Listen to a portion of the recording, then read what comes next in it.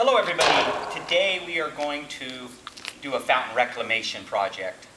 The hard water here in the southern Nevada area and pretty much throughout the whole southwest United States, what will happen is you'll get some scale build up over here, typically around the edges of the fountain where the water cascades over the fountain.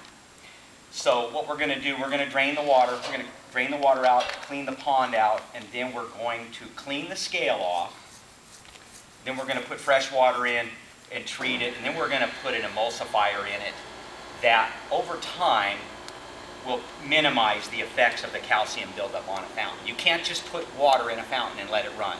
Over time what will happen, it'll turn green, you'll get some algae, some bacteria, some impurities, and then of course over time you're going to start to see the white buildup of the scale and calcium just from the minerals in the water here.